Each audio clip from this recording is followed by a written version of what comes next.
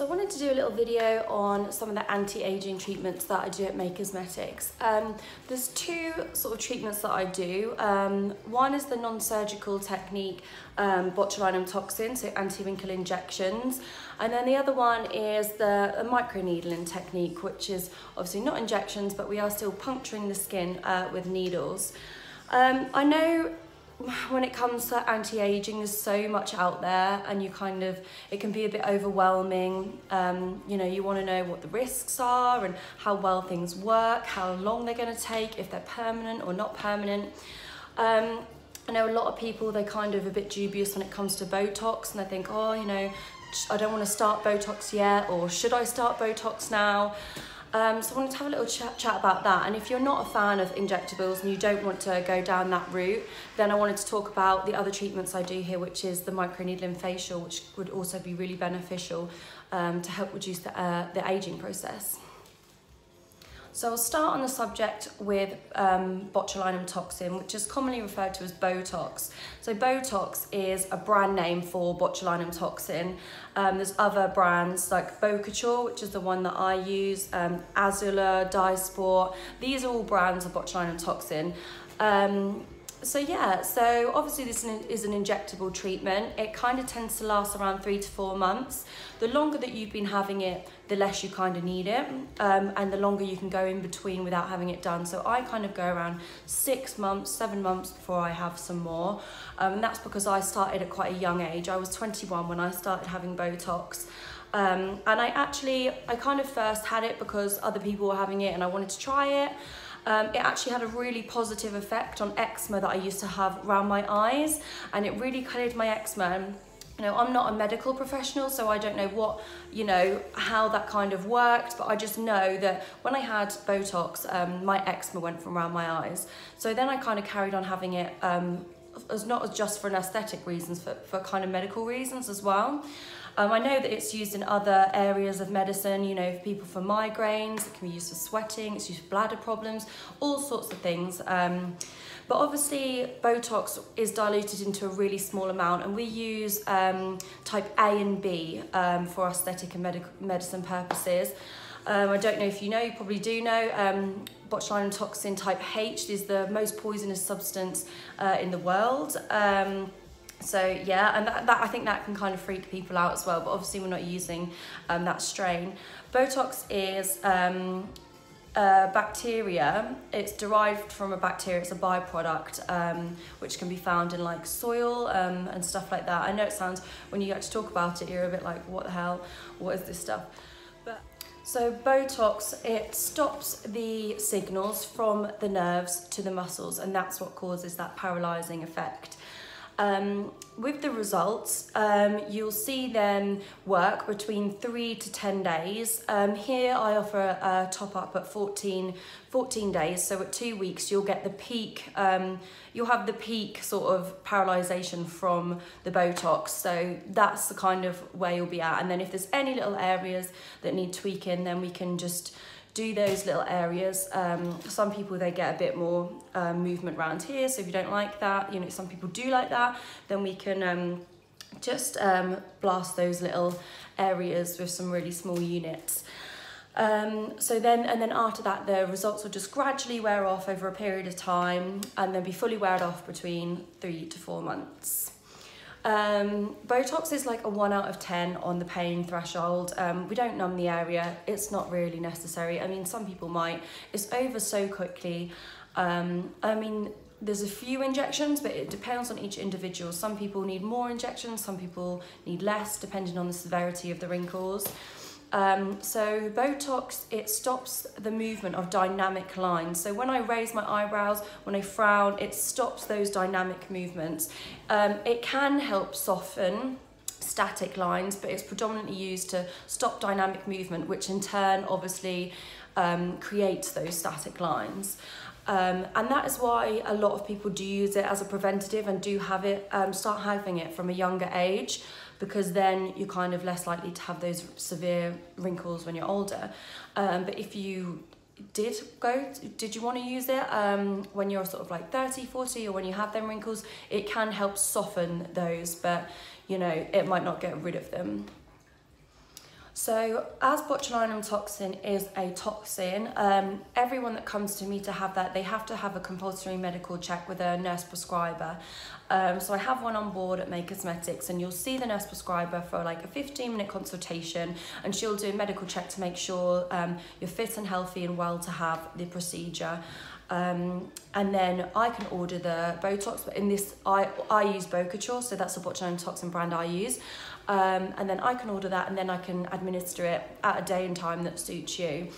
But everyone must see my nurse prescriber first. That's the way it's regulated, and that's the way it's safe for me to provide the treatment. So I'm going to also do a written blog as well. I did a little poll on my Instagram, asked people, you know, do you prefer vlogs, do you prefer blogs? And I think I had like 89% people prefer a vlog, but I know some people, they like to read. So I'm going to write all the information about botulinum toxin and my other microneedling treatment on my blog page on my website, which is www.maecosmetics.com. So then you can have a read of that as well. And I'll do some pre and post care as well. So for the post care for Botox, well, pre-care you want to kind of avoid sort of blood thinning medication only if they're prescribed. If they're prescribed by a doctor, then obviously seek your doctor's advice first. Don't stop taking anything that you're, you know, prescribed, like aspirin and stuff, if it's high doses. The only reason we ask to stop sort of using blood thinning medication and anti-inflammatories is because it thins your blood and you can bleed more, bruise more. The other thing is try not to drink alcohol the night before, because this could help you bruise and bleed more as well, because it thins the blood. So you kind of want to make sure you're really fit and healthy when you have Botox, because you can afterwards, it can give you a bit of a headache. I tend to get headaches after I've had Botox, which they do subside after about 24 hours or so. Some people are fine. But yeah, so make sure you're fit and healthy, because this is a toxin. Your lymph nodes are kind of like working like, oh, what is this? Like, so kind of everything can get a bit heightened. You might feel like a little bit worse. So you might feel like if you've got a cold or you feel a bit fluey, then I would definitely avoid Botox, because it can just kind of make that feel a bit worse. So make sure you're fit and well before you have the treatment. Post-treatment care, you want to avoid laying down for around 4 hours after, to make sure there's no migration of the botulinum, so it stays in the muscles that it's been targeted. I'd again avoid alcohol for 24 hours, blood thinner medication. Yeah, and that's the kind of the main aftercare with that, really. Like I said, you might experience some headaches and stuff. But yeah, there's quite a lot of information there about Botox, and I hope that's kind of helped if you had any questions or wanted to know anything. So that's a lot on that subject. So as well, when you come and visit me, you'll see the nurse prescriber. We'll discuss which areas as well you wanna have, and you'll also get your aftercare cards, which I give to people as well, which has the aftercare written down, so you don't think, oh, how long have I got not lie down for? So it's all written on here. I didn't discuss areas that I treat. So here I treat the frown line, the forehead, your crow's feet area. People that have a gummy smile, so if you smile and you can see your gums, we do a couple of little injections here, and that can help to stop that muscle movement and reduce that gummy smile. Smoker's lines is another area that I treat. The masseter muscle here, that can help if you're a teeth grinder, so that can help reduce that. Bunny lines here, if you squeeze your nose like this, you get some bunny lines. And we also do the platysma bands, so these bands here, it's a lovely face. So yeah, this can help soften, it can help soften that with Botox. Also, I do the hyperhidrosis, which is using botulinum toxin under the arms for people that get sweaty armpits. So summer's coming up, if you think, oh God, I'm gonna be out a lot in the sun, going on holiday, we can use Botox for underarm, and that will last for around 6 months. So yeah, they're the other areas that I treat. I think that's all of them, yeah. But yeah, I'll write all that down in the blog as well. So if you're not a fan of injectables, you don't want to go down that route, but you're noticing that you're kind of aging a bit, the other option for you is facials. These are really good. I'm a fan of like quite hardcore facials. Like, I don't kind of, you know, these ones where it's just like a nice little cleanse. I prefer something that I can really feel and see the results like straight away, or if not, like when my skin repairs itself. So I offer the Meso Plus, which is a microneedling concept. I use my semi-permanent makeup machine. It's the 6-point cartridge needles. They're metal needles. And we just go into the skin at 0.3 millimeters deep, causing like slight trauma to the skin. So you get like a little bit of bleeding, but that's good because we know we're in the right depth of the skin. And this is really great because I use different serums. I use a 15% acid peel first, so that gets rid of all those dead skin cells on your face, gives me sort of fresh skin to work with. Then we do the microneedling. I use like advanced cellular skincare products, which are really rich and high in HA, so that's the same thing we use in dermal filler. So we use that and put that into the skin, which helps plump out any fine lines, acne, scarring, anything like that. So it's really good for anti-aging and really good for whole skin rejuvenation. The results are permanent results, permanent changes in the skin. It helps to stimulate collagen and elastin.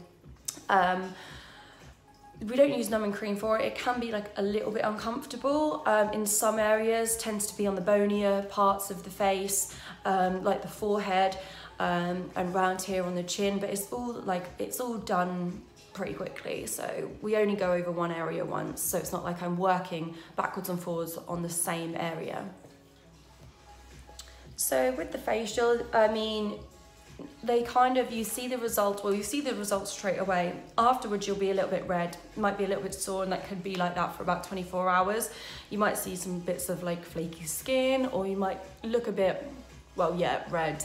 I do use a cooling face mask at the end, which is really nourishing to the skin. But yeah, I would say have one in the kind of afternoon, evening. With the microneedling ones, I do 2 facials. With the microneedling, obviously the downtime's a little bit more because you're going to have more trauma to the skin. With the meso skin, the other one that I do, it's a plastic needle, which is really good for like just a quick lunchtime facial. If you've got an event to go to the next day and you want to have glowing skin, then that's the one I would go for. If you want more permanent changes to the skin, I would go for the microneedling ones. It's the same concept, it's just one of them is plastic needles and one of them is metal needles. The metal needles, the results you can be seen straight away and after 28 days, permanent. And then the other one, the plastic needle, which is the Meso Glow and Go, that one's more of a lunchtime one, can have before you've got a wedding the next day, or if you've got like an event, then that's the one I would go for, because you're not going to have too much downtime. You're just going to be red for like a few hours and then that will subside. So with this facial as well, what's great about it is you can use it not just on the face, but you can use it on the neck, on the hands, on stretch marks. It's really good for those that just want to look overall fresher and younger. I mean, obviously with Botox, we're targeting specific muscles, but this makes changes to the skin and the skin's texture and tone. So they're both, to be honest, they would work really well together. You'll have the reduction in dynamic lines using the Botox, and therefore you'll have slow down the aging signs by eliminating that movement of the muscle, which creates the static lines. And if you use the facial as well, you're giving all of your skin, like replenishing it, revitalizing it, rejuvenating it. Yeah, and so you have like the whole skin will look great as well. So they're really good to work together if you can. But like I said, if you're not a fan of Botox, microneedling will be a great alternative that's not an injectable. I'd say it's a little bit more well, I wouldn't even say it's painful, it's like mildly uncomfortable. But again, it's over really quickly. I'm gonna, obviously in the blog, write basically everything I've said in here, some key points, which can help you kind of decide which of these treatments you'd prefer, or if you want to try both. Like I said, with the facial, you kind of want to wait maybe a month or so. We can't always do the 15% acid peel every time because we don't want to damage the skin. So we'll do that, and then maybe sort of 4 months later we can do another acid peel. But these are the things that I offer. I'll also do a video probably of performing the microneedling on myself, so you can see the results, what I look like before, straight after. So this facial is really targeted at anti-aging, kind of everything at my clinic in terms of like dermal filler, Botox, and the facials are all kind of anti-aging, slowing down the aging process. Yeah, so I think that's all I've got to say on this. I'll probably remember something else in a minute. But yeah, that's a lot of information there for you regarding the treatments. One thing I would suggest to everyone in regards to their skin, which I'm not great at this, so I need to take my own advice here, is to wear sunscreen and not be a sun worshipper, because I get a lot of people in that have these lines and damaged skin from years of sunbathing. I feel like now we're all a bit more aware of the damage that the sun causes, but even if you wear an SPF during the day, in the winter, this will help your skin as well. So always wear SPFs and look after your skin when you're younger too, because if you don't, you're kind of, the results you'll see when you're older. So make sure you look after your skin.